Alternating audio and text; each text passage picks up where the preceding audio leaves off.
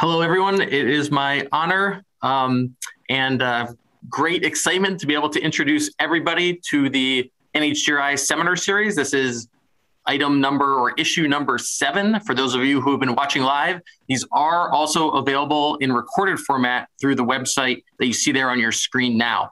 And as the title says, this is the Bold Predictions for Human Genomics by 2030 seminar series. Next slide.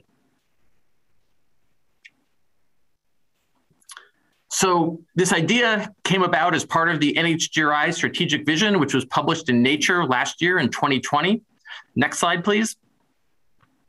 As part of this paper, we put together the bold predictions for human genomics by 2030. So these were a set of predictions, and these are intentionally supposed to be aspirational and exciting. These were bold, not tepid predictions. So things that could be a little bit controversial, but things that we hope could be achievable at some point in the future, and things that are really important to the clinical genomics and general genomics communities. Next slide, please. As you can see, we're at number 7 here, and I'll introduce our wonderful speakers very shortly. The last one was 6. The next one coming up will be on October 4th. And the format for this session, as with all of the sessions, will start with paired speakers. And we intentionally picked folks that have overlapping interest in genomics, but whose Venn diagrams don't perfectly overlap. So we want them to come at this controversial topic from different lenses and from different directions. They'll each give a 25-minute talk. After that, if possible, I'll have a moderated discussion, just do some follow-up questions, and then I'll turn it over to my compatriot here at NHGRI, Chris Gunter, who will do a Q&A with the audience. So we encourage all of you, while you're watching, you don't have to wait until later on after the talks. You can put your Q&A in the Q&A box in Zoom, and Chris and the rest of our team will be helping compile those, and we'll feed them to our speakers. Next slide, please. So to be very specific, the topic today is on this bold prediction, number 7, which is the clinical relevance of all encountered genomic variants will be readily predictable, rendering the diagnostic designation variant of uncertain significance, or VUS, obsolete. And just as a little aside, I remember when I was traveling back when we could travel a number of years back to a big academic medical center that, like a lot of them, had a clinical lab and a big clinical service and a big research group. And I met with one of the leaders of that group, and she said, I think about this a lot, we shouldn't fear the VUS. And I admit I'm a little ambivalent about this. I sometimes do fear the VUS. Our speakers are going to explain a little bit about what that means and address how we as a genomics community can help address that issue and related issues. Next slide, please. So I promised my speakers that I wouldn't give their whole 40-page CV and talk about their high school GPA and all that. So I'll very briefly mention just a few points about our 2 wonderful speakers, and they're going to go in the order that you see on the screen. So first we have Heidi Rehm. Heidi wears, I think, 7,000 different hats, but among her many titles, she's the Chief Genomics Officer at Mass General Hospital, and she's the Clinical Lab Medical Director at the Broad. She leads all sorts of other exciting endeavors from which I think some of her talk will be derived, some of the data from. And then to follow up, again, from a slightly different angle, we have Douglas Fowler, who is Associate Professor of Genome Sciences at the University of Washington. And Doug, which I assume you like to be called from our email exchanges and from previous exchanges, again, is going to address things from, I think, a really important functional perspective, if I'm using the language correctly in the way that he likes to, but attacking this problem from a slightly different question. So without further ado, I'm going to turn it over to Heidi, and then I'll follow up if there are any questions before we get to your Q&A. Thank you so much. Excellent. So thank you for the introduction, and it's a real pleasure to be part of this seminar series. It's just really exciting to think about all these bold predictions. So as Ben mentioned, we're going to tackle bold prediction number 7 today, really tackling this question of how we interpret variants and whether we can ever get rid of this category of VUSs. So I'm going to start with a case, a real live case, because that's what my life is about all the time, both clinical testing and research testing. We see, enroll patients, or we test them in the clinical laboratory, and we try to interpret these variants. So to put this whole effort and question into context, I think a case is the place to start. And then I'm going to get into more broadly the general resources we use to help interpret variation and what it is we need to do with those resources over time, and perhaps add other resources to eventually tackle and get rid of this category of VUSs. So here's the case I'm going to start with. It's a case from our Rare Genomes project, research study where we're trying to solve the unsolved for rare Mendelian diseases. And this was a 28-year-old female with progressive symptoms beginning at age 14 years. She had peripheral sensory neuropathy, was confirmed by EMG. That included lower leg spasticity, hyperreflexia with clonus, spastic gait, mild dystonia and bradykinesia, dysarthria, oculomotor defects. She had a negative family history for these symptoms in her relatives, and she had some gene testing and a few different panels that was all negative. So we enrolled her in our study, and we did whole genome sequencing of both the parents and the proband, the trio. And what we basically found, and this was a case Gabrielle Lemire and our group worked on, was a de novo missense variant in DNM1L. And that led to a substitution of methionine for valine at position 41. And you can see here that this was due to a G to A variant found only in the proband and therefore was de novo.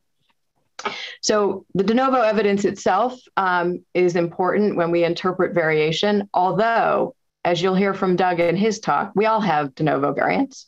And so just finding a de novo variant on its own is not unexpected, although we only have about one in our coding sequence, or closer to 50 to 100 in our non-coding sequence. So it actually matters whether the gene matches the phenotype of the patient when we think about the rarity of these occurrences. And we'll get into that in just a second. But one of the first things we do when we look at variants is figure out if it's in anyone else in the population. And we look at our NOMAD database. We also look at data from TopMed. It's another large data set. And this variant was absent from those databases. But it's important to point out that there are lots of benign variants that are absent from others in the population databases we have. So it's not on its own sufficient evidence to call this variant pathogenic. We also use lots of in silico tools to try to interpret variation. And these look at conservation across species. They look at the actual structure of amino acids and the protein to try to predict whether it might disrupt the structure or the function of that protein. And these can be helpful. And the red dots in this list of different algorithms suggest that the program said it was likely to be damaging. When it's green, not so much, although this one green one is actually a splice prediction. So that may not be true, but the missense impact could be.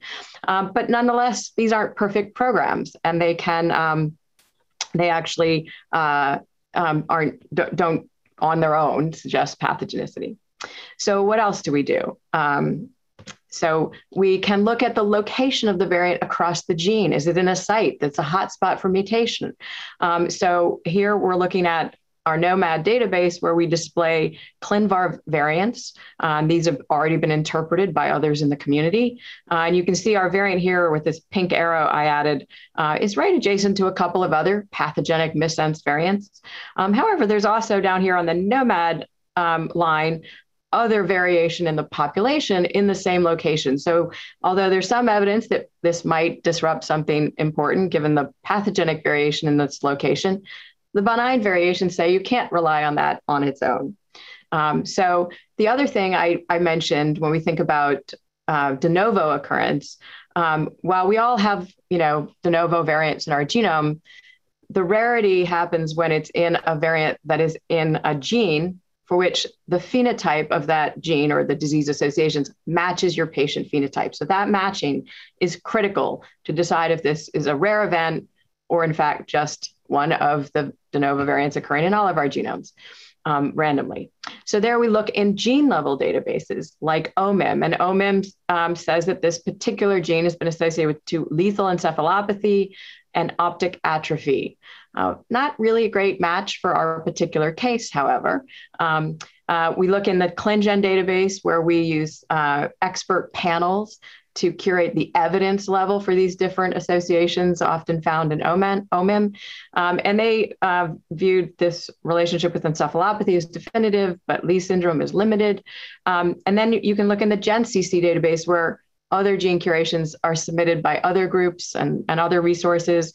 And however, no one else has interpreted this besides ClinGen as well as OMIM. So that's the limit of the gene disease relationships out in the databases. None looking like a perfect match for this particular patient's phenotype.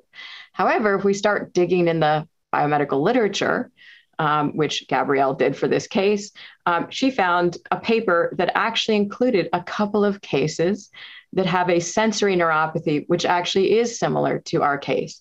And in fact, one of these cases, the variant occurs only 2 amino acids away from the location of our variant. Now it's looking a little more interesting. In fact, if you keep digging through the literature, you'll find 3 more case reports of cases that have peripheral sensory neuropathy as their phenotype. So, this shows you the amount of work that's necessary to dig up information on variants as we work to interpret them. So now if we start looking at the totality of evidence for this variant after looking at all of these different pieces of data and using a framework, which I'll explain in a little more depth in just a second, we have absence in NOMAD, computational algorithm support, and de novo occurrence in a gene for which there are disease associations that match the patient's phenotype. And together that leads us to a likely pathogenic classification.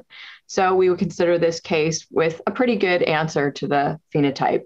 And that's how we get rid of the VUSs by aggregating this evidence together. Unfortunately, that doesn't always work. We don't always find stuff in the literature to prove disease association. So how do we go about tackling this question broadly? So I'm going to really walk through some of the existing resources that we use to support variant interpretation, and then comment a little bit on how we will continue to advance this field to actually try to achieve bold prediction number 7.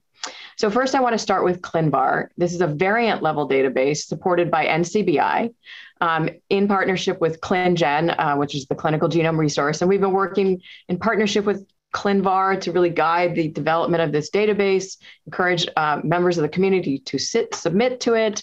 And we also, through ClinGen, approve expert panels that can submit interpretations to ClinVar and help resolve when there are differences between different submitters.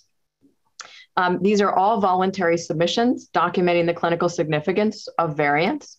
And these submissions are largely from testing individuals, either in a clinical setting or a research setting. Now, most of the data is actually coming from clinical labs. About 89% of the submissions to ClinVar are from clinical labs, about 10% from researchers. And then the remaining 1% or so are from clinics, patient registries, or these expert panels. We did work with NCBI to develop this STAR system that allows the user to have some sense of the level of review that variants have undergone when there's claims in there. Using these stars with the 3 and 4 much more reliable than 1 or 0. 2 is when multiple submitters all agree with each other, and that can be taken as a little more reliable. Now, if we look broadly at ClinVar, there's been submissions from all around the world. It's now become a global resource to support knowledge sharing as we work to interpret variation in humans. There's over 2,000 submitters from 80 countries with 1.6 million submissions on a million unique variants. So a lot of valuable data here. And as I mentioned, this is all voluntary submissions. Interestingly, 84% of the data in ClinVar is actually from the top 20 submitters. These represent a lot of the major US clinical labs, and you can see them here in this list, that are voluntarily sharing their data. 15 of these in the top 20 are actually commercial laboratories for profit, yet recognize the importance of data sharing to improve the accuracy of variant interpretation, and so are really working in this space as a pre-competitive space. So I just want to shout out and really thank these groups for sharing their data. But now if we dive a little deeper into what's in ClinVar, what you find is, this has largely been focused on germline interpretation, although there are somatic interpretations in there as well, and pharmacogenomic. We're going to mostly focus on the germline interpretations for mostly rare disease, Mendelian disease. And what you'll see there is about 17% has been interpreted as pathogenic or likely pathogenic, but 40% of the variants and their interpretations submitted to ClinVar are VUSs. That is what we're trying to tackle. It's a big problem. And in fact, I told you that we have 1 million variants represented in ClinVar, but in fact, if we look at our NOMAD database, we already have cataloged over 760 million variants. So we still have a lot of work to do as a community. Now, a lot of these variants are in non-coding regions, less likely to be impactful, but in fact, we're missing a lot of pathogenic variation. So it might be sitting there in that non-coding region. So pay attention. I also want to comment, when we're doing clinical testing, and this is a figure from our ClinGen marker paper, where I included data from 15,000 probands that we had tested in the clinical laboratory I used to direct. And what I'm showing here at the bottom is the number of times each variant was observed in variants we reported out in patient cases as either causal or potentially causal. This includes the VUSs. But what you'll see is the vast majority of variants we report out in patient cases, we only see once. And in fact, there's a hash mark here. This goes up to over 5,000 variants seen only once out of this total set. And you'll see there's very few variants that we see over and over. So most variation that we're tasked with interpreting is incredibly rare. Sometimes we get one shot at it in one patient. And in fact, if you look at the ClinVar database, and this is a pie chart showing concordance when we agree with each other on our submissions, the problem here is that for 75%, we can't assess agreement because that variant's only been submitted by one lab, further underscoring the rarity of most variation that we have to interpret. That said, we do work very hard to interpret every variant, whether it's been seen once or many times. And this framework that I showed you in that initial case, I'm going to dive a little deeper into here. So that framework comes from a standard and guideline released by the American College of Medical Genetics and Genomics in association with AMP, the Association for Molecular Pathology. And this was a group of us that worked for like 2 years to come up with a detailed framework for how individual types of evidence can be used and what strength it is to contribute to pathogenicity assessment. And we came up with combining criteria to how you pick different pieces of evidence and combine them into one of these categories for germline Mendelian gene variant interpretation. This guideline has now been adopted worldwide. It's incredibly widely used and is the key standard for how we interpret variation. So what I'm going to do is I'm going to pull apart these different types of evidence and talk about the resources we use to support classification and how these need to evolve to be able to scale and improve this process over time. So the first is population data. I mentioned looking in Nomad. So we use absence in these databases or presence at too high an allele frequency to contribute to variant classification. And over the years, these population databases have been growing. The largest one is now Nomad with over 180,000 exome and genome sequences. What I'm showing here is the ancestral diversity in those databases. And while it has improved over time and becoming more representative, we still lack sufficient diversity in these databases. And a huge emphasis has to be on gathering global populations, all the diversity out there to contribute to our knowledge base of population variation. We will be releasing version 4 of Nomad soon, probably early next year. We still have a lot of work to do on getting 500,000 exomes and genomes aggregated together to release to the community, and then we'll turn our focus to version 5 after that. But one of the reasons it's important to try to get more and more is some people say, well, how much is enough? We need a lot because we need to saturate the opportunity to observe variation. And if we get a large enough number of genomes aggregated, we can say that absence is actual evidence of pathogenicity. Right now, we can't say that. We don't have enough exomes and genomes to show that. And in fact, this figure that was included in the Nomad marker paper here shows that for CpG transitions, which are one of the most common mutation mechanisms, we're getting closer to saturation for certain types. The types are shown down here, reaching 75% saturation of observing all possible mutations, in this case, CpGs. But for non-CpG and transversions, we are still at the lower limits of the possible variation we could observe. So we have to continue collecting human population data, aggregating it, and releasing it to the community to help us interpret variation. However, we don't just want the genomic data. If we're going to answer questions like this, prevalence in affecteds is statistically increased over controls, that's actually supporting pathogenicity as opposed to just using population data to rule out pathogenicity, or observations and controls is inconsistent with disease penetrance. This requires these databases to have phenotyped data that can be released and accessible to the community. This is where databases like the UK Biobank and the All of Us research program, in fact, there's biobanks all around the world being generated and are shown on the IHCC website. And then some of this data has now been publicly released and is easily accessible. We just released the genebas.org through a collaboration with several pharma companies that funded exome sequencing of the biobank. The All of Us program will be releasing the data that we've been generating in the genome centers. There'll be a beta release of a 90,000 whole genome data set, all of that with phenotype from the participants of this program. And there's been major efforts in bringing biobanks together around the world through the GBMI effort, where this data is actually accessible. These are critical projects, and we need all of them to work together to bring more phenotype data connected to genotype data to help interpret variation. Now, I will say that those biobanks are incredibly powerful for association studies. But in the rare disease space, sometimes they don't capture enough of these incredibly rare cases. And that's where deliberate recruitment and cataloging of rare disease patients, particularly in allelic data. I use the guilt by association allelic observation rule. This is when you have a pathogenic variant in one allele and the presence of a novel variant in another, that mere association when the phenotype matches the gene can be used as evidence. So for those types of cataloging, we really need to bring this rare disease data together. We've brought a number of these databases together through a federated network that we built back now over 5 years ago, and it's been growing over time. And these are rare disease databases where patients are cataloged, and we allow querying across this network through a federated approach through supporting APIs. Right now, that's only to query whether you have a case with a candidate gene that matches your case with your candidate gene. Doesn't really tackle the variant matching.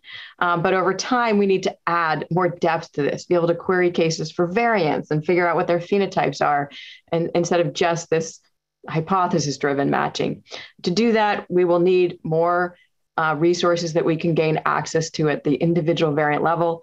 Resources like Anvil, a cloud-based platform supported by NHGRI that's bringing lots of rare disease and common disease cases together, allowing investigators to apply for access. Those will be critically important for this work. Now, I shared you that the case where de novo occurrence was a critical piece of evidence. Segregation data, looking at the presence of a variant across individuals in a family who are affected and showing co-segregation of the phenotype and the genotype. These are critical. How do we get this data today? It's largely through reading papers and visually looking at pedigrees or reading text that's been submitted to ClinVar or is present in the text of a paper. Here's that pedigree I showed you at the beginning of this talk. That is not a scalable solution for segregation and capturing de novo occurrence. So we need these data sets with their relatives captured in these databases. And I'll actually show a picture from the UK Biobank major paper where they are capturing relatives in the UK Biobank.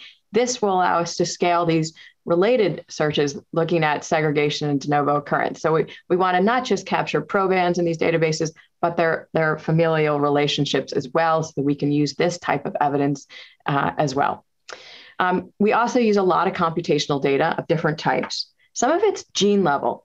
So we want to know what is the mechanism for how variants in this gene cause disease, so that a novel variant, we can try to match the mechanistic. Is it a loss of function variant that we're seeing, the novel one? And is loss of function a known mechanism of disease? How do we capture that kind of baseline data? Well, using nomad gene constraint is one source of whether this gene tolerates loss of function variation, for example. ClinGen has its dosage sensitivity expert panel that curates the evidence for these relationships for haploinsufficiency, similarly. And then in the UK, the TGMI program has the gene to phenotype database where they're capturing mechanisms of pathogenicity. These are all critical to help build the sort of evidence framework to classify novel variation in these genes. Another layer of complexity that I didn't actually show in this initial case is that many genes have different transcripts that are expressed in different tissues and at different time points in development. And so we find a variant, we actually have to go and look at which exon in that transcript it's expressed in to make sure it's expressed at the relevant in the relevant tissue. And what I've circled in red here is that variant I showed you early on is in fact expressed in the transcripts that are the primary transcripts expressed in the human body. And in fact, in terms of tissue-specific expression, it's expressed in the brain and neuronal tissues that are relevant to the phenotype. So that's consistent. However, a lot of this requires visualization of this data, which is less scalable. So we really need to capture this a little more robustly and facilitate the automated checking of transcripts and where they're expressed and alternative splicing.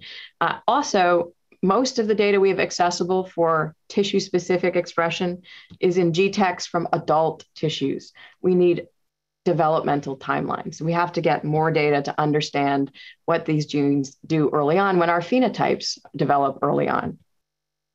Also, we often use the location of another pathogenic variant at the same site or a nucleotide change that leads to the same amino acid change as useful evidence towards pathogenicity. So we need to capture all of the variants and their interpretations, like I described for ClinGen or in the ClinVar database. So we need to continue to catalog more and more observations and how we interpret them so that we can use them as evidence for other variants that may be novel when we see them. Now I did plot here the data that's been submitted from US, and that's in part because NCBI launched this database in the US, and we've had grants in the US to really work with our clinical lab partners. So there's been a lot of focus in the US, but we need the rest of the world to start submitting to this database as well.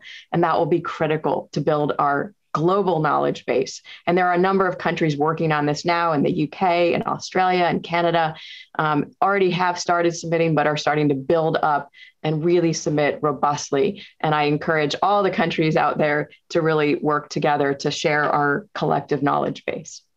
I alluded to earlier the use of in silico algorithms. There's been a lot of these, and they have been steadily improving over time. I mentioned they're imperfect, but they're getting better, and this is an area of a lot of work. And I highlight one resource, which is Primate AI, where the sequencing of primate species that allows us a wider look at the tolerance to variation across not just the human population, but primates. It can be very useful in helping us interpret variation as well. And a lot of that data will be released on a browser that will use the Nomad browser to help share that with the community. So lots of exciting stuff coming. In addition, there's inferred functional impact we can do from looking across the gene. And I showed you that image in Nomad where we could visually inspect across the gene to look at the location of mutations. We're trying to more robustly look across the gene and define not just gene level constraint, but regions of the gene, because sometimes there's a small region that's constrained, but it's overwhelmed by the rest of the gene that's not constrained. And so here's some work of Catherine Chow in the Nomad team, where she's been developing algorithms to look across the gene in segments, working with a number of others in the Nomad project. And you can see in this particular gene, the 5' end is showing regional constraint that correlates with the ClinVar track of lots of pathogenic variation. So making sense. And then there are in fact thousands of transcripts that show evidence of regional missense constraint. So we're hoping to release that within Nomad version 4 so that you have access to these regional missense constraint information. Really critical is the actual functional data, not inferred functional impact. And I'm going to leave that for Doug because he's got an awesome talk coming up just shortly to really get into how we really need to scale the analysis of the functional impact of variation, because it's some of the strongest data we use in variant classification when it's done well. And he'll discuss that. So in summary, to achieve our bold prediction number 7, we do need to really focus on a number of the things that I mentioned, but in summary, that includes building global individual level databases that contain genotype, phenotype, and familial relationships. We need those data sets and databases to be interoperable and have frameworks for robust global data sharing so that we can enable queries of individual level data in real time during clinical genetic test interpretation. And enabling that interoperability and the policies around data sharing is actually the Global Alliance. I didn't have time to talk about that organization, but it's a really important organization. I spend a lot of time with it. Many others, thousands of others are participating in the development of standards for our genomics community so that we can really share data and have interoperable data sets done at scale. That will be critical. Number 3 is related to Doug's talk, is really around high throughput functional studies. So I'll let him cover that one, which is critical. And then finally, the robust sharing of the assessment of the clinical significance of identified variants and their supporting evidence, AKA submit to ClinVar, is going to be key for our community.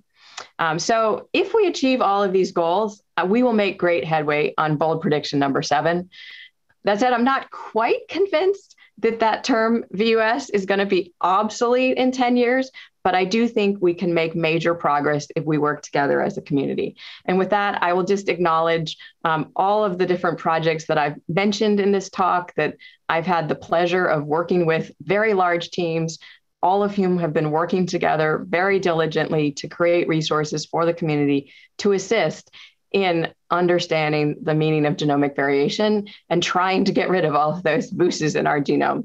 And also acknowledging funding from NHGRI, the Broad Institute, and MGH that help support these programs. Of course, there's lots of other activities not on this slide that will be critical as well, but I just at least wanted to acknowledge the ones that I've mentioned. And with that, I'm going to stop there, and I'm going to let Doug share with you some really exciting work of his on the functional side of variation. Thank you very much.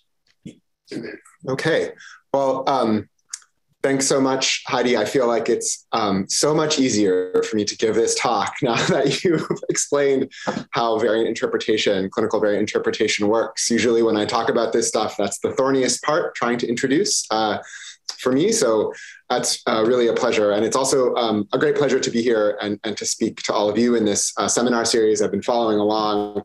It's been just really exciting to see all the talks. And I'm excited today to sort of tell you about how, whether and how functional assays and the data that they generate can help to rescue clinical genetics from this sort of pressing problem of variants of uncertain significance. So I think it's fair to start sort of by asking the question, well, how many variants are we going to have to deal with, right? Heidi already talked about the fact that ClinVar has a large number of variants of uncertain significance. And, you know, it's reasonable to ask, well, how many more are we talking about? And we can put a reasonable lower bound on this number because we know that the human mutation rate is about 1 per 100 million nucleotides per generation. And that means that everyone has on the order of 60 de novo variants in their diploid genome. And because there are 8 billion people alive today, that means that there's something like 50 instances of every one of the 9 billion possible single letter changes or single nucleotide variants in the human genome out there in the world. Now, of course, that accepts all the ones that are incompatible with life, which we won't see. But the point is that if we're asking the question, okay, how many variants are we going to have to deal with? The answer is to a first approximation, each and every single one. And as Heidi already pointed out, besides the ones we've already seen, the new ones that we find are going to be initially singletons and only ever rare. And that constrains the types of information that we will have, especially initially, for those variants, and is the reason that many of them, or one of the reasons that many of them end up as variants of uncertain significance when they arise in a clinically relevant portion of the genome. And this is reflected in ClinVar, and I'm going to focus my talk just on missense variation, so variation that changes the amino acid sequence of an encoded protein. And the reason I'm going to do that is that it's the category of variation that's among the most likely to generate a variant of uncertain significance interpretation. And that's because missense variants can have no effect at all, or they can be, they can result in a complete loss of function of a really critical gene product. And so I'm showing you here sort of a donut plot, which is, I guess, just a different version of a pie chart. I'm going to show you lots of these, so I'll just explain. This just is showing the proportion of variants of different with different classifications in ClinVar as of some months ago. And among missense variants, it's like about 70% variants of uncertain significance, with the rest in the more definitive or less uncertain categories. Unless you think this problem is one that is growing slowly or going away, I'll just reinforce what Heidi said by showing how these categories have changed over time. And what you'll notice is that that variants of uncertain significance are accumulating in this sort of exponential fashion, and the less uncertain interpretations are accruing much more slowly. So this is a large and growing problem. And Heidi laid out, how clinical geneticists and folks like her will bring kind of the full force of many different types of information to bear to help solve this problem. But I really want to focus our discussion on one particular type of information, which is variant functional information, that has the advantage that it can, at least in principle, be acquired from more or less any variant.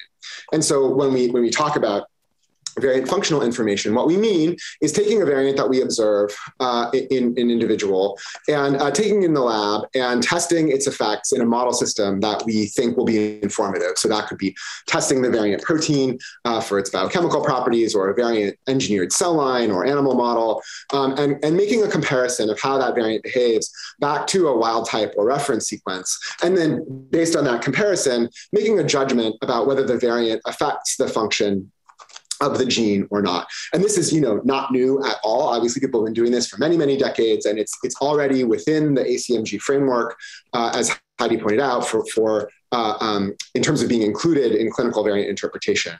The problem, though, is what I was talking about earlier, which is that traditional assays, where we test one or a handful of variants at a time, have a number of problems, right? They don't scale. So that's one problem immediately. But also, because a small number of variants are tested, often with only one or a few controls, it can be difficult to harmonize results across labs. And that's been a big challenge, as well as kind of internally QCing the results of any one small scale assay being a real challenge. And so my lab and many other labs have worked on developing multiplexed assays of variant effect, where thousands or tens of thousands of variants are tested in a pooled format, all at the same time. And I'll explain how those assays work in a minute, but if you execute one, what you get is something like this, a variant effect map. And this happens to be a snippet of a variant effect map for Src kinase.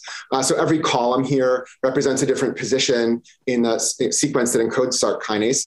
And every row is a different possible amino acid substitution. And just the coloring of this heat map shows you the experimentally measured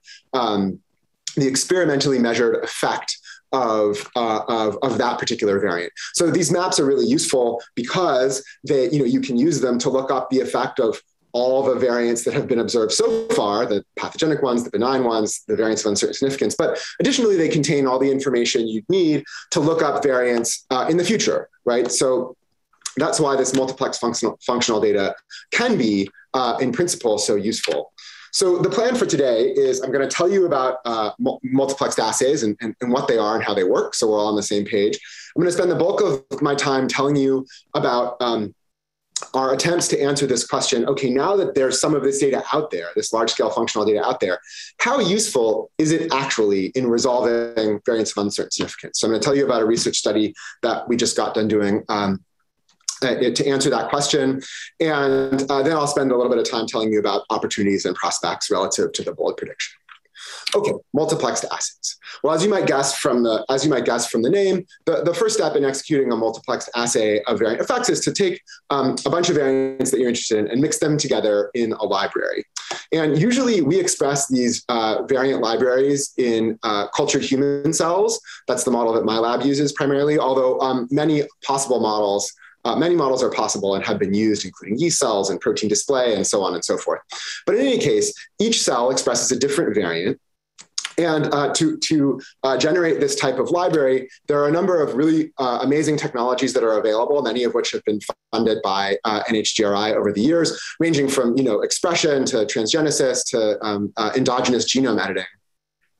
Nevertheless, once you've got your variant library expressed, you can subject it to any one of many functional assays. And perhaps the simplest one conceptually is a growth assay. So here, maybe we've mutagenized a gene that whose gene product is essential to support the growth of cells. And so if you just take this library and grow it out, cells that express, wild type like functional variants, like these red cells here, will grow, and cells that express non-functional variants, like these blue cells, just won't grow.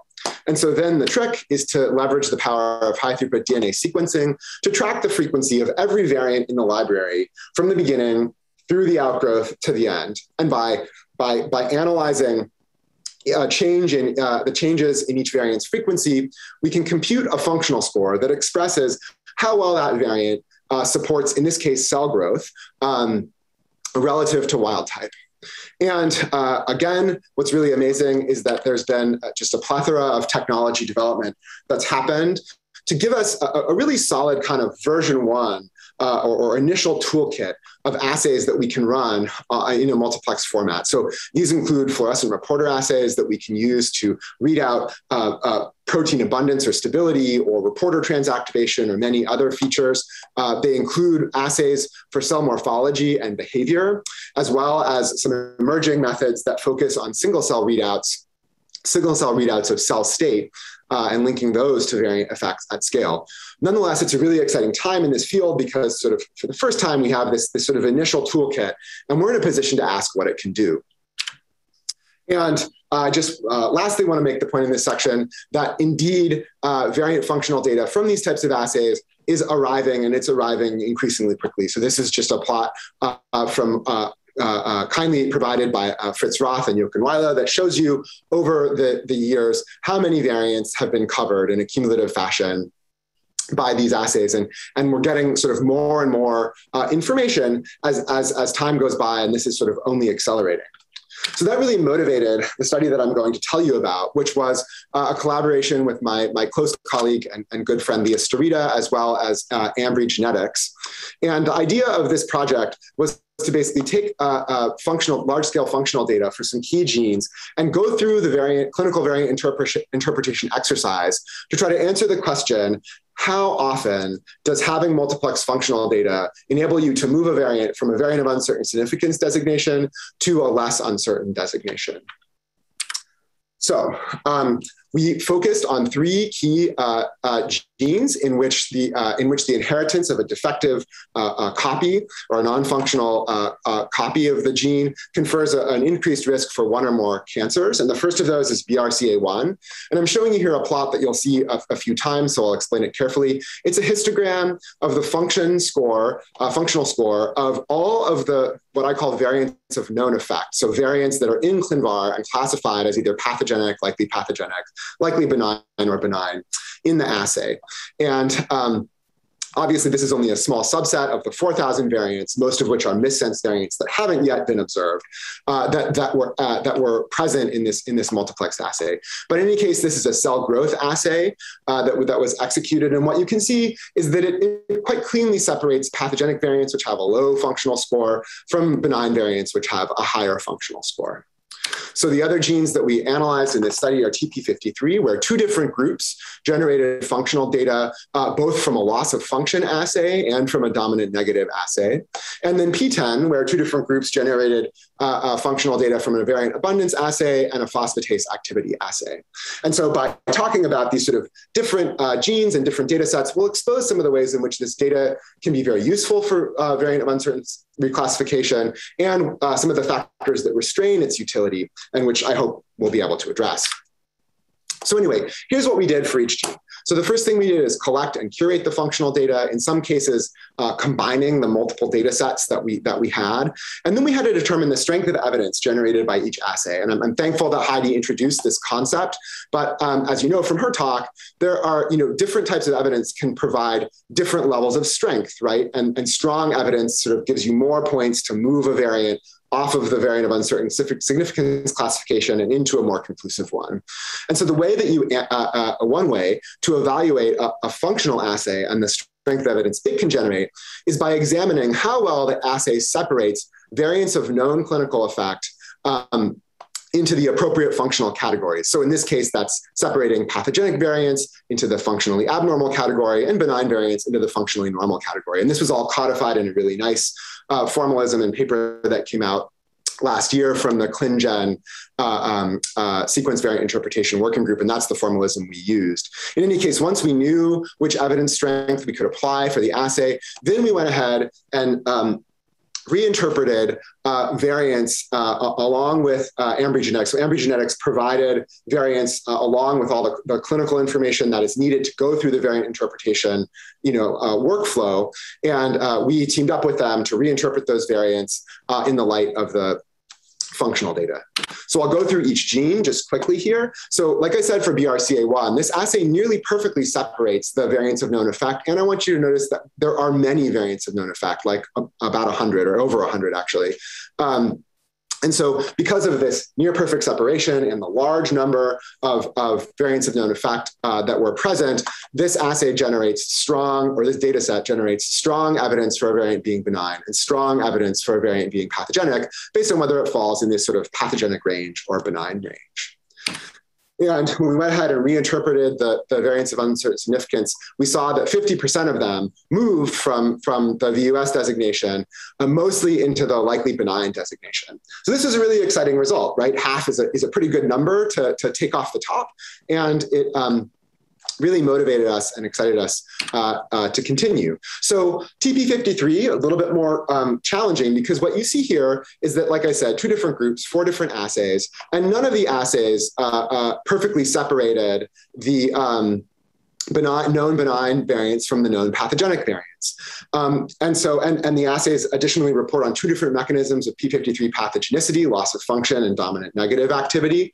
And so we used machine learning to combine the results of these 4 assays using a naive Bayes classifier and trained on the variants of known effect in ClinVar. And what you can see here is the result of a leave one out cross-validation exercise where we're just predicting the functional class of the variants of known effect based on all 4 functional data sets. And we get all the benign variants right, and the vast majority of pathogenic variants right, except some small fraction, which we erroneously predict to be functionally normal. Anyway, at the end of the day, this classifier based on the functional evidence generates strong evidence of pathogenicity and moderate evidence for a variant being benign. And when we apply that classifier to variants of uncertain significance, from Ambry, what we get is that about 70% of the variants are reclassified, again, primarily into the likely benign category. So this again was great, and it demonstrates how you can integrate multiple functional data sets if you have enough variants of known effect. So next we come to P10, and what you'll immediately notice, so we have 2 assays, that's great. And what you'll immediately notice is there's no blue in either of these plots. And that's because when we executed this study and still, there really are just a very small number, I think 3 at the time or 2 at the time of this, that we executed this study, of known benign or likely benign variants. And that really constrained what we could do, right? Because now we can't use machine learning to integrate these 2 data sets because we don't have enough benign variants of known effect to train on. And we can't use this formalism for computing evidence strength because, again, we don't have benign variants to work with. And so luckily, the expert panel that looks after P10 had already issued guidelines on how to use this data. And so by following the expert panel guidelines, we were still able to reclassify about 15% of the variants of uncertain significance. And so, while that's not as impressive as 70% or 50%, it's still a pretty good result in my opinion. But it does highlight some of the limitations that restrain the utility of this data. However, as we'll talk about, I think these limitations are ones that we may be able to overcome. Okay, so in summary, what we learned was that when you have a sufficient number of variants of known effect to benchmark your functional assay, and you have good functional assay data, as we did here, you can reclassify somewhere from between half to the majority of variants of uncertain significance. And if you don't have those things, then the data is still useful, but it doesn't solve the problem to the same extent. Okay, so I want to spend the last few minutes just talking about some of the opportunities and prospects as I see them relevant or relative to the bold prediction. So I think that 10 years from now, we'll be in a place where for at least most of the clinically relevant genes in the genome, we will have a functional measurement for every single nucleotide, possible single nucleotide variant at every position, at least within the sort of, coding sequences and known regulatory sequences of those genes. And this, will represent a really profound transformation, in my opinion, of how we understand the human genome, because we'll know exactly what variation does in all of these genes.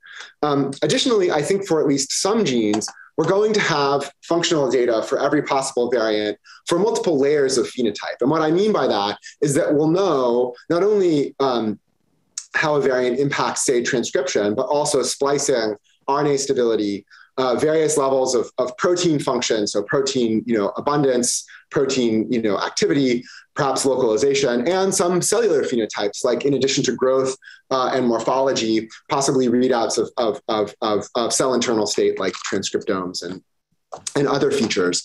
And I think that, while we won't have this type of data, and probably never will for every last gene, it will provide an incredible opportunity not only to make predictions about pathogenicity, right, and to sort of by data integration do better at that task, but to really understand in a mechanistic way how genetic variation exerts its influence on molecules and cells and ultimately organisms. And I think that creates, exciting opportunities to think about how we might target, treatments to particular variants and so on and so forth. So what do we need to get to this vision? Well, obviously, first and foremost, we need resources, and some of those are coming, and more are probably needed. But we can apply this first, set of assays that the field has elaborated, and I think we can deploy them to good effect, as I try to convince you in this talk. We also need new technologies, and thankfully NHGRI is just fantastic at supporting technology development. So some areas where I think would, new technologies are needed are to deal with multiple variants, right? So when they occur within a particular gene, as when you have a rare variant on the background of a common variant. And then as we move away from the sort of diseases where, it's a monogenic disease and there's high penetrance and it's sort of a simple case, all of which the examples I talked about today are, to diseases where multiple loci are involved and the picture is much more complex. It will be important to be able to model the effects of variation at many loci simultaneously. And then additionally, as has been exposed in this seminar series, there's this amazing diversity of larger scale genetic variations, insertions, deletions, translocations, and so on that we know is really important, and which at the moment we can only model at very low throughput and in a limited way. Additionally, I think that it will be important to generate assays in more contexts, and in particular in multicellular contexts, right? So we're reasonably good at reading out the variant effects on some molecular processes and some cellular processes, but cells come together to make tissues and organisms, and some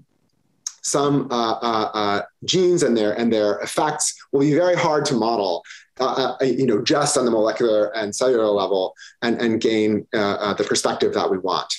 And then lastly, and I've given this, somewhat short shrift in this talk, I think we'll need to make big investments in modeling to integrate all of the many data types that Heidi talked about. So from biobanks and, patient phenotype data, from sequence conservation, and in other ways, to really gain, at the end of the day, a holistic understanding of how genetic variants impact, the many layers of phenotype and humans.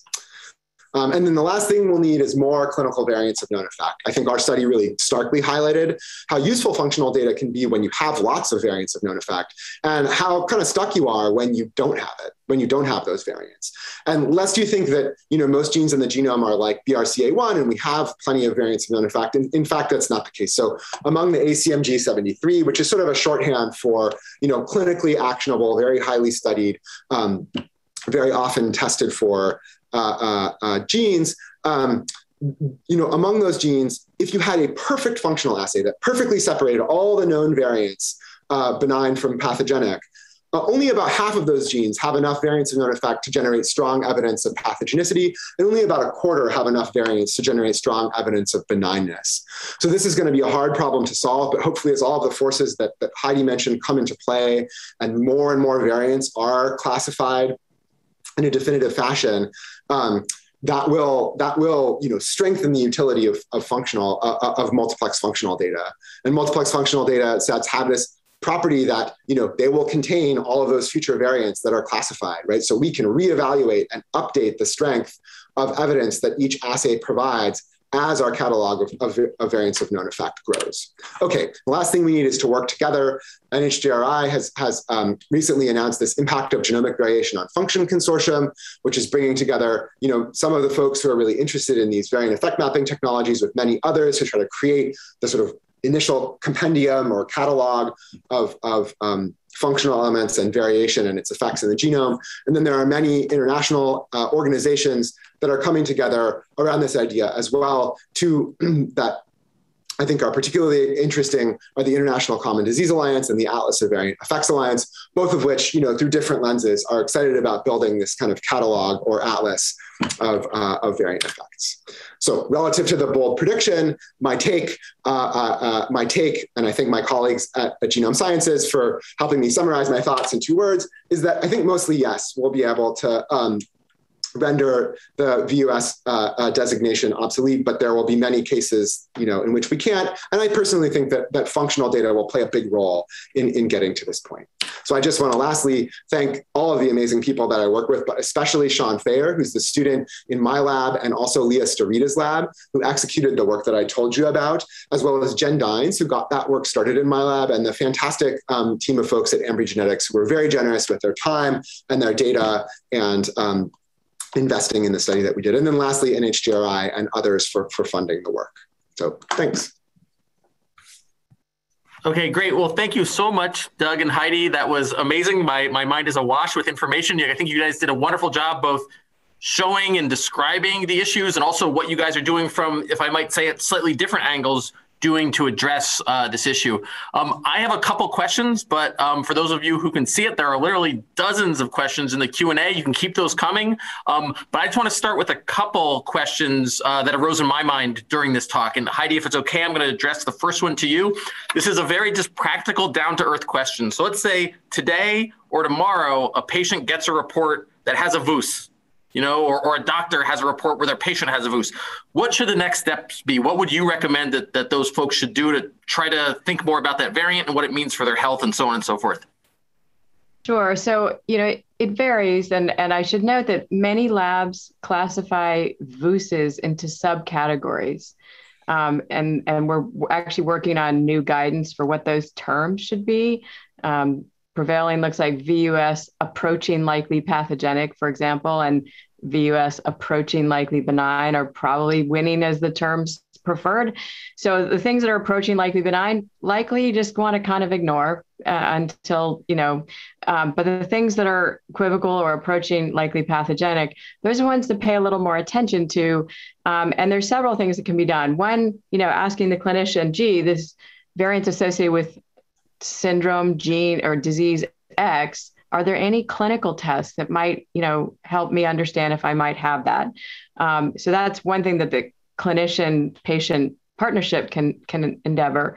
The other thing is, a lot of things are not much to do, and you can go into ClinVar and actually in the variant, if the lab has submitted it to ClinVar, you can click follow and be notified if knowledge changes on that variant. Many labs will send updated reports, but if the patient doesn't keep their address up to date with their hospital or their provider, or that provider's not monitoring things, that patient may never get that information. So the patient sometimes needs to be proactive, recontact their physician periodically, ask that they contact the lab and find out if there's updates.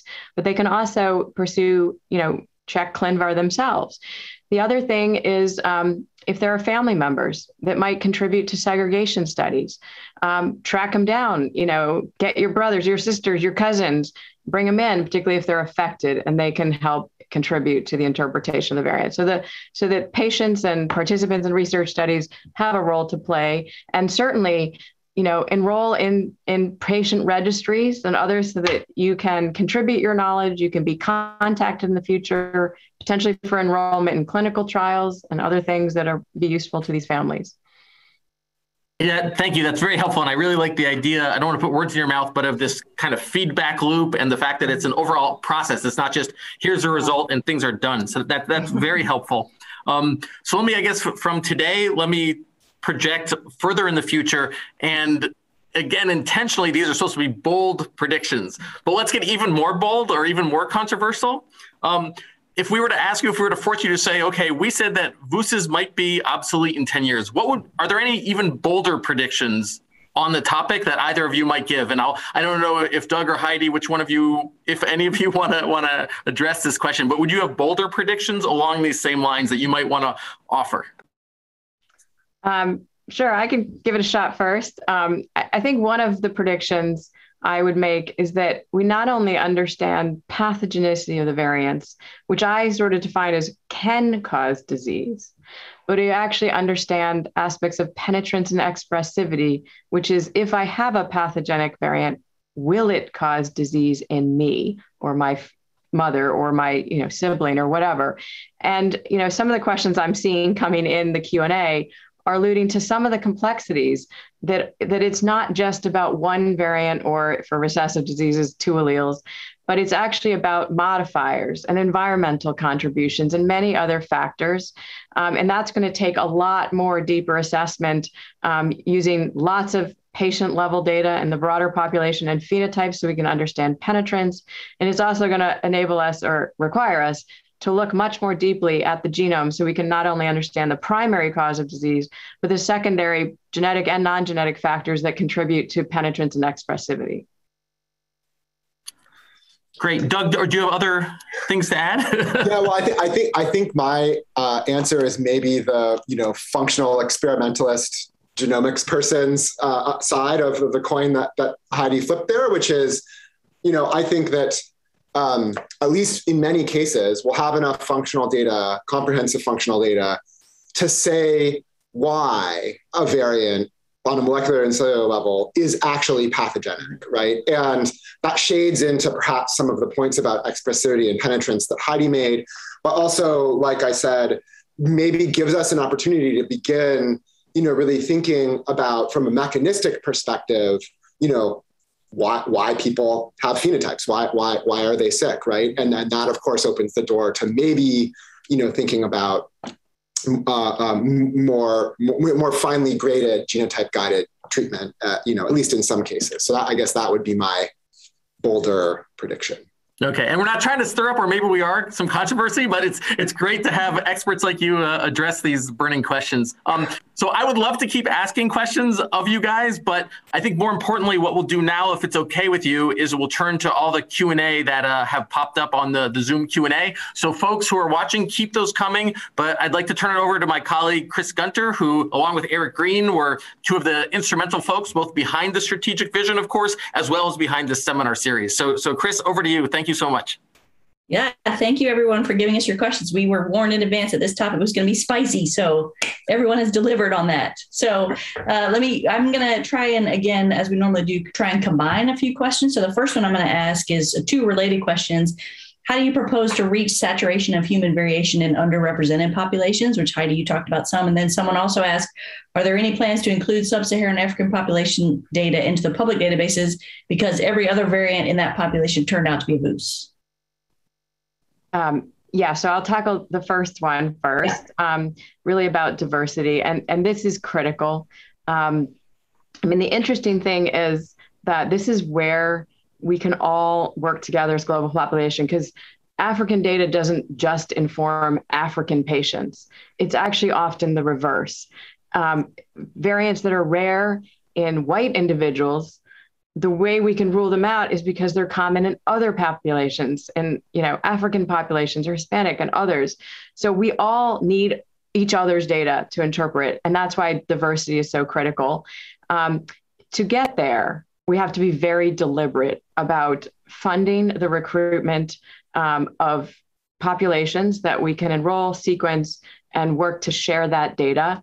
from every corner of the universe. And this is both in research studies, and in some ways there's more control over the research populations, because it's been very clear as I seek NIH funding that I don't get funded if I don't have a plan for how I'm going to enroll diverse, populations. So there's where we have control. Where we don't have control as much is in the clinical realm. And it's been very clear to me as I've looked at, studies where we've done in the clinic, a lot of these patients don't get referred to specialty practices. So we can't even recruit them from, the disease-specific specialties. They're not getting from primary care, and sometimes they don't even get into primary care.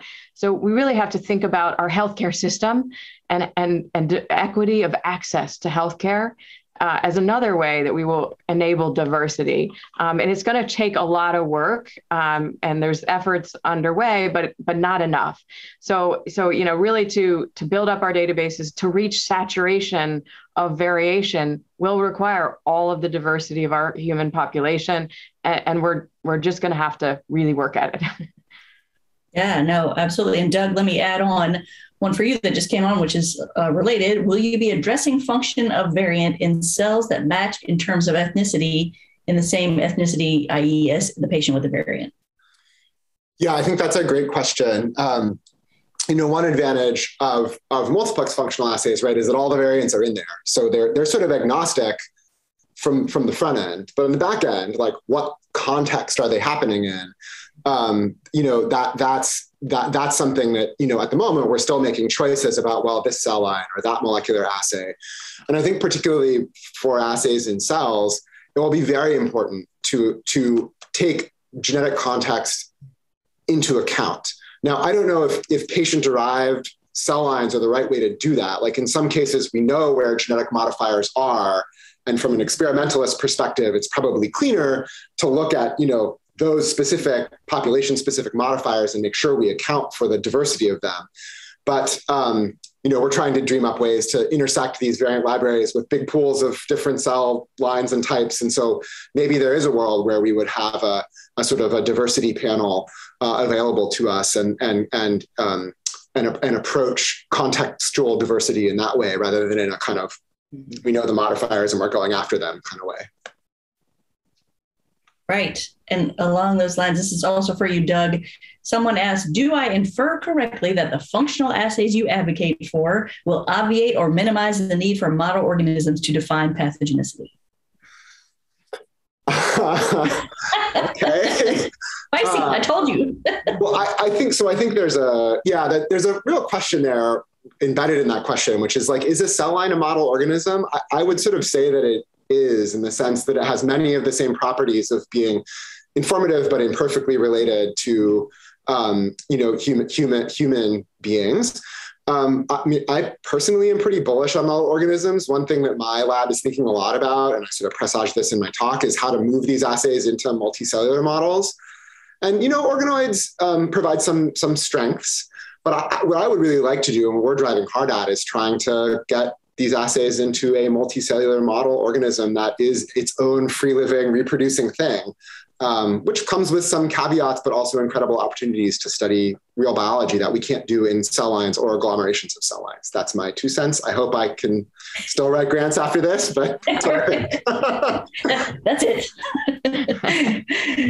So we've gotten that's an unanswerable question. I think that was good. So we've gotten a number of questions that we asked you in the bold prediction to talk about single variants, which you did a great job at. Of course, people want to go on beyond that. So we've got a number of questions about multiple variants, different types of interactions, et cetera. So here's one of them. The fundamental assumption is that a proband's condition will be caused by a single variant rather than by multiple unlinked variants, i.e. genosets. When studying genosets, that's obviously daunting, but what prospects are there to stop just only looking at SNVs when you're looking at a patient's genome and moving on to other types of inheritance?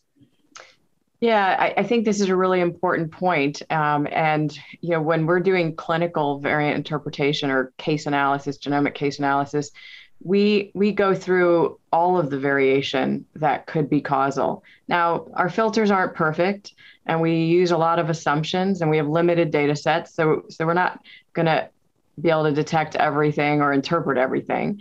but there are a number of cases where we find more than one variant is contributing to the phenotype. I think there was a nice paper from Baylor a number of years ago that showed that 5% of their cases actually had at least two diagnoses going on. We see that as well. So I think it's naive to just stop when you find one thing.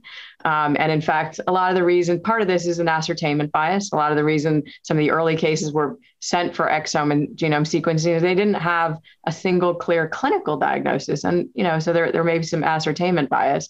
But nonetheless, the primary phenotype can sometimes be due to multiple things going on.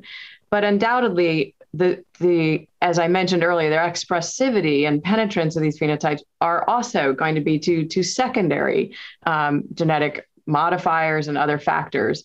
And this is where we need larger data sets, because you can't have one case and then look at the rest of the genome and have you barely have evidence for the primary variant. But to try to get enough evidence from one case for the secondary variants, the data is just not there, the statistical evidence.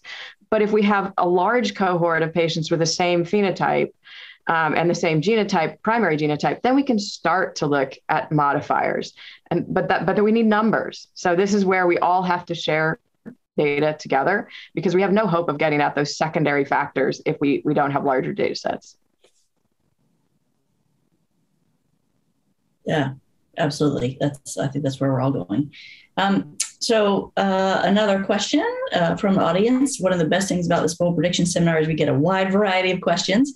So someone suggests one way to guarantee the obsolescence of VUS is to define it out of existence. Is there any popular support emerging amongst clinical geneticists for a Bayesian approach that assigns a likelihood score to each variant to be combined with a patient-specific prior?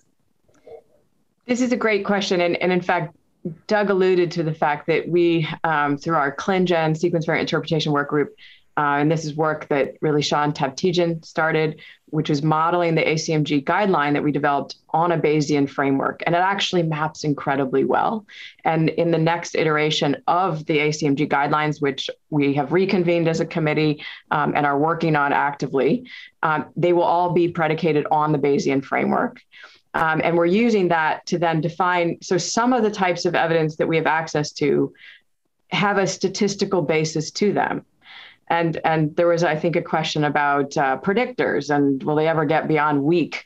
The answer is yes. And we have a subgroup within our ClinGen SVI working group that is focused specifically on predictors and really training them well and removing the biases and validating them appropriately with differential data sets. And those are getting into moderate and even strong in some cases. So I think that we will be able to use the statistical underpinnings to contribute to variant interpretation in much more robust ways than the framework has in the past. However, we will continue to have some types of evidence, and an animal model is a great example of one. There's a degree of professional judgment as to whether you think that animal model recapitulates human disease. It's really hard to put a number on that, and sometimes there's judgment involved. So we will continue to try and move everything we can towards a Bayesian framework, but that will, take time and evidence and frameworks.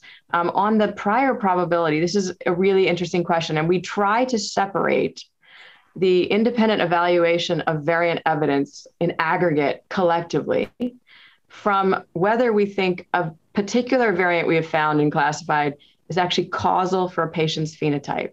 That is where prior probability often comes into play, although there is elements of that do contribute as we aggregate cases together, and prior probability can have some role.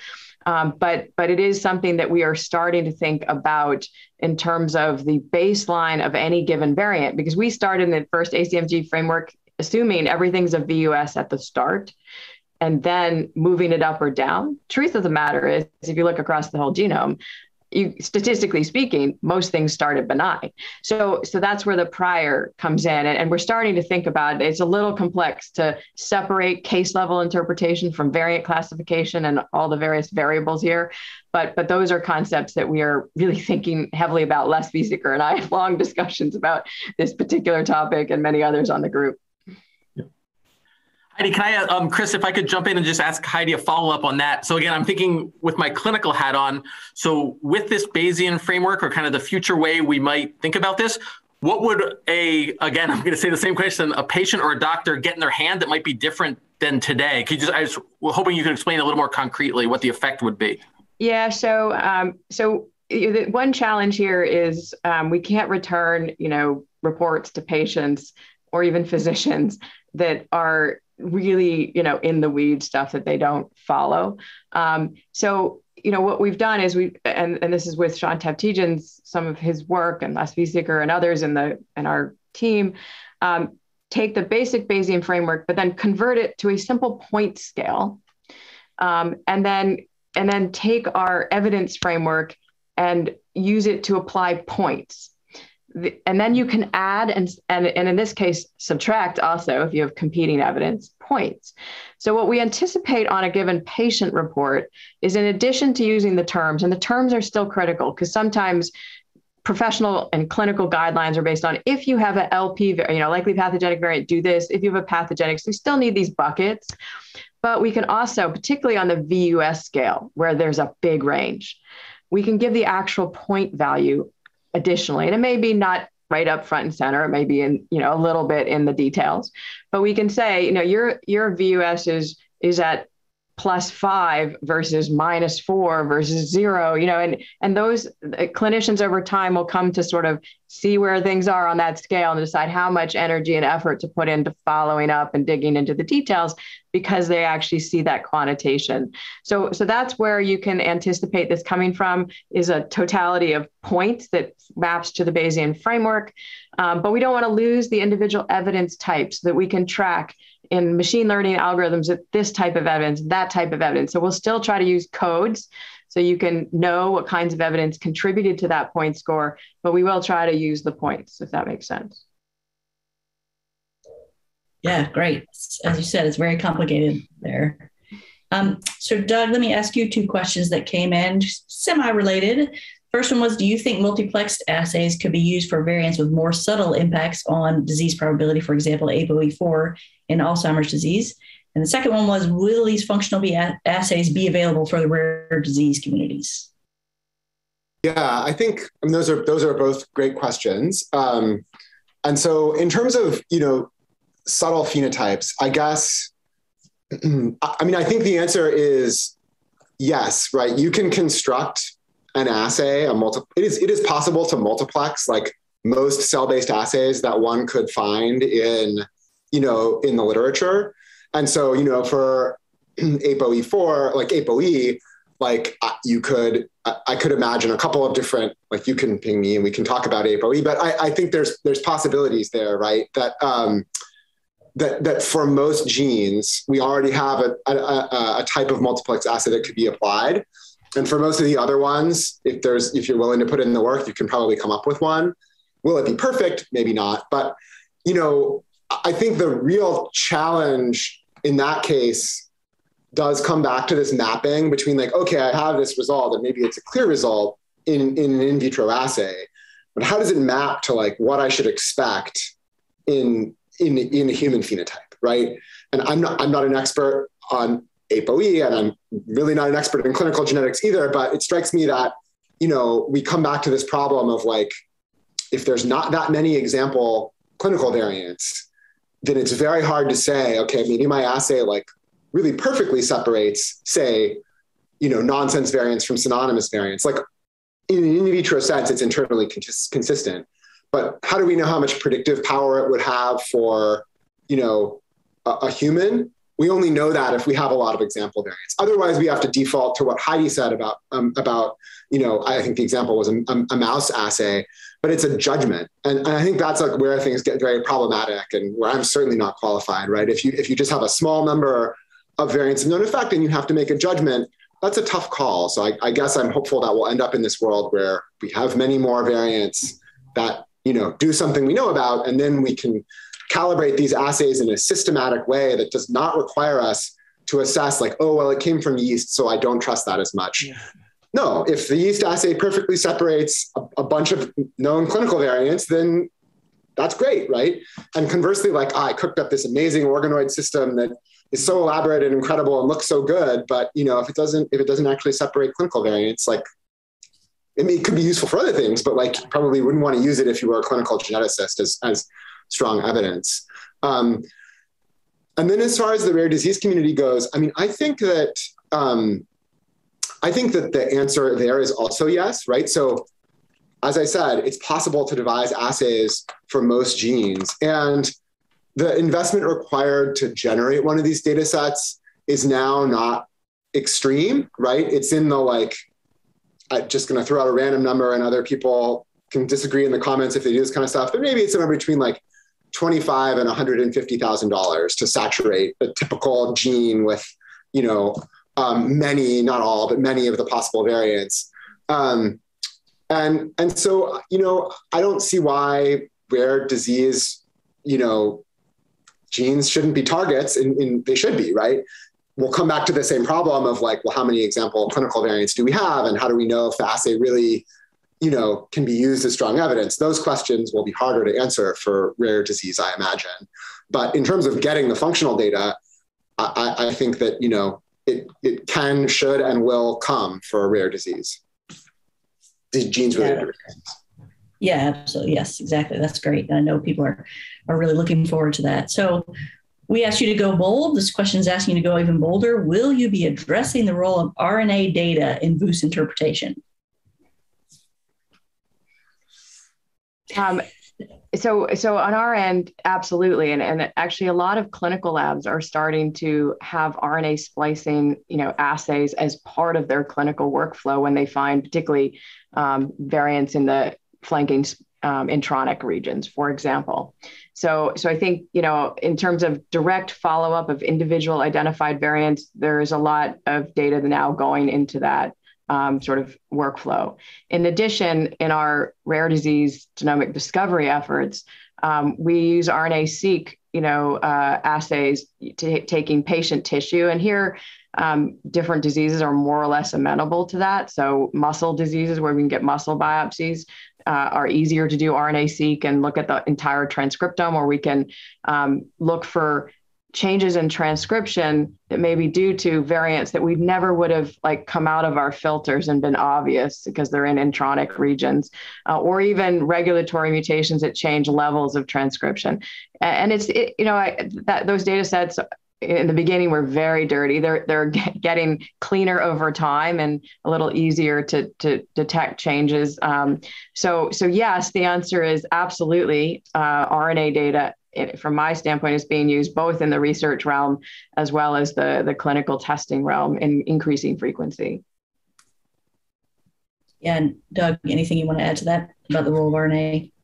I mean, I think there's lots of assays that people have people have published, and many that people are working on that are capable of, that they rely on endogenous genome editing so they can capture things like transcription and RNA stability. And I think that, the answer is yes, we'll in some cases we're already there and we'll get there. Yeah. So we have a more general question. So we've been talking a lot about databases, and Heidi showed us a whole many different databases. But how can we address the issue of user accessibility of these databases? Many of them have high-level information and require you to be familiar with the interface in order to use them. How do we make them more accessible to everybody? Yeah, it's a great question. And, there's a balance here because, for instance, in Nomad, people want more and more features and things. The more we add, the more complex it gets and the harder, right. Sometimes I even go in Nomad like, oh, I didn't know we had that in there. Like, when did Nick put that in? So there is a challenge there. And actually ClinVar is an example of a database because I, answered Ben's question and I said that the patient could go in and follow their variant. Well, that's not straightforward. To even find their variant is actually not straightforward. Like, can you know the HGVS nomenclature? What was on that clinical report and what piece of it do you go type into a database? Not actually straightforward. So we've actually, through ClinGen, we have the Genome Connect patient registry. We take patients' reports and we capture that data manually, unfortunately, and we submit it for them into ClinVar and make entries for them. We alert them when their knowledge changes. And we also now have a little tutorial that's on our website that teaches a patient how to use ClinVar. So I think it's a combination of things like that where we assist and we help, give user, guidance, but also creating interfaces that are catered to patients and their types of questions that make this much easier. And those haven't, we're already just trying to build the basic databases for the community that mostly uses them, but these are going to be important things that we need to support in order to, engage the community and teach them the utility of these types of things that we're trying to do, because that is actually how we'll get them to participate as either research subjects or seek out their clinical care in the realm of genomics, is if they can engage themselves and understand and realize the value of it. Yeah, absolutely. And Doug, any thoughts about your databases?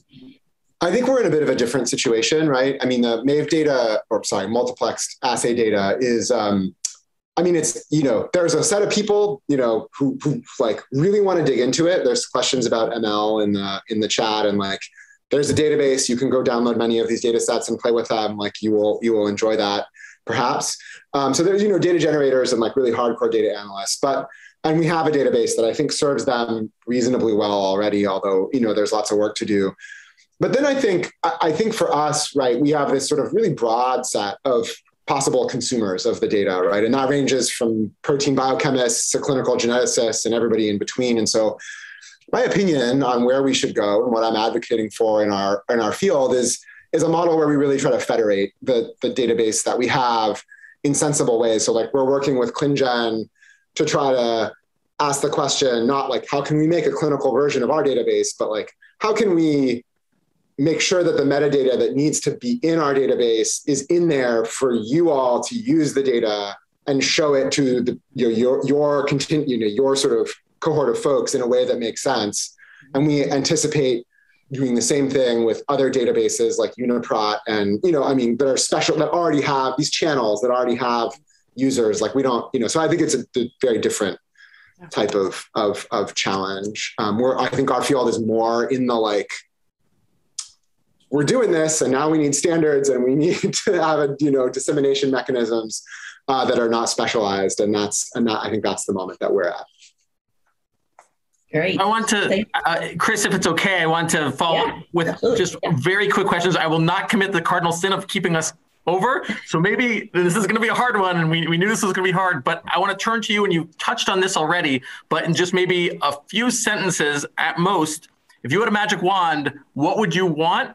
And you can say money, I guess that's fair, but maybe more specifically, what would you want to be able to solve this problem, knowing what you know of the field? And then after each of you respond in turn, I'll conclude with our final remarks. You want to go first? You want me to go first, Doug? You can go first. I'm collecting my thoughts. You're contemplating. So, from my standpoint, what I want is really it comes down like data sharing is going to be completely critical to learning the things we need to learn. And so it's really about, can we set up, the standards and the frameworks and the collaborations that allow us all to share with each other. And it's hard enough within our own countries, but crossing country lines and the legality and, all sorts of issues are really challenging, even when somebody wants to share their data. And this is going to require a combination of really close engagement so that we all treat each other as colleagues and recognize how we can share and solve problems more quickly together. It's also going to require creativity around getting around legal and other barriers so that we can actively share data. And some of that, in the Global Alliance, we're working on a lot of federated approaches so that the data doesn't have to leave the country, but you can still query it and get answers back and then aggregate your multiple queries into a common data set. Those are more challenging than if all the data is sitting in one nice pile. But it's going to be those approaches that allow us to bring these data sets together that are going to be critical to answer the questions we have to answer. So for me, it is that we all can work together as a community and we build the environment to do so. I'll just keep it brief. Besides money, I think the two things we need are new technologies that scale and give us sort of the context I talked about, and then community, right? There's a lot of people generating this type of data. Right now, we're loosely connected, but I think if we come together around the goal that I articulated, we can get there. And I'll say money helps too. Well, maybe that can be the last word. With that, I want to thank you guys both so much for your wonderful talks, the wonderful Q&A. Also want to thank Chris, of course, Susan, William, Alvaro, and Gerald for all the behind the scenes work that went on to make this happen. I have to say, listening to this, I'm so excited to follow what you guys and all the folks you work with do. I think you really both underlined that this is team science, right? This takes government, academia, this takes industry, this takes the public, this takes everybody to get us to a better place. And I think you really made that point very, very strongly. The very last thing I want to say is to make sure our audience looks out for the next in our seminar series, which is bold prediction number 8, which is really a bold one again. A person's complete genome sequence along with informative annotations can be securely and readily accessible on their smartphone. So you'll see the schedule here. Again, all of these talks are recorded and will be available through the website. So please disseminate this information. Again, thanks so much to everybody who joined us.